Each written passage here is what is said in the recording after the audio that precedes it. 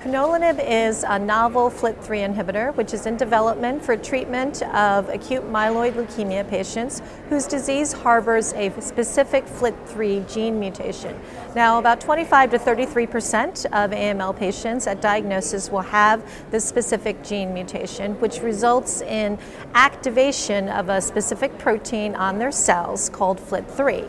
Now, this FLT3 protein promotes the growth of these cells and may also make these cells resistant to standard chemotherapy. And we know from prior data that patients whose disease harbors this FLT3 mutation, this very bad player, will have very poor outcomes to standard chemotherapy.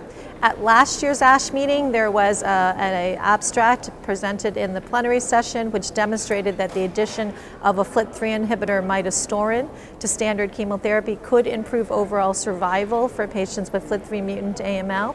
However, the overall survival benefit was only about 7 to 8%, and about 50% of patients would relapse within a year. So we're still looking for that magic bullet. I think we have some FLT3 inhibitors that are useful. This particular FLT3 inhibitor is a unique molecule which is very, very potent and specific for FLT3 in contrast to the midostaurin. It also inhibits mostly FLT3 and maybe one or two other receptors, meaning that it doesn't hit a lot of other targets that may contribute to low counts in these patients. I noticed some of the response rates were pretty significant. Yes, the addition of crenolanib to standard chemotherapy in about 38 patients was very well tolerated. We had only 4 patients that really had issues in the older age category that had to reduce the drug. And we had very encouraging results. We had an overall response rate of 88%, with 81% of patients achieving a complete remission or a complete remission with incomplete count recovery after just one cycle of standard chemotherapy plus the crenolanib drug. Are those kind of responses durable?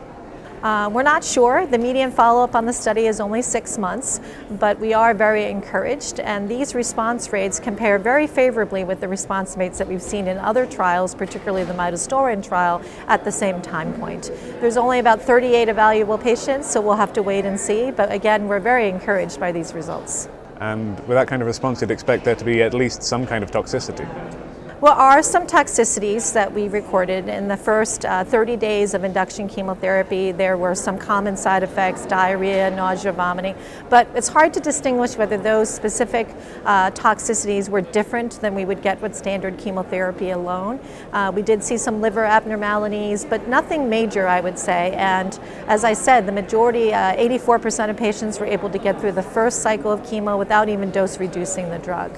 Okay. And are there any plans for expanding beyond these 38 patients? Yes, this study is not complete. We still have a number of patients that we're accruing onto one of the cohorts to look at different chemotherapy combinations. However, we are so encouraged by these robust results and the very high response rate that we're currently in the process of designing a multi-center pivotal phase 3 study where patients with this particular kind of FLT3 mutant AML could be randomized to either receive the standard chemo plus the midostaurin from last year's abstract versus our combination of the crenolanib and chemo. So stay tuned. Maybe we'll be enrolling hopefully later this year, and we look forward to those results.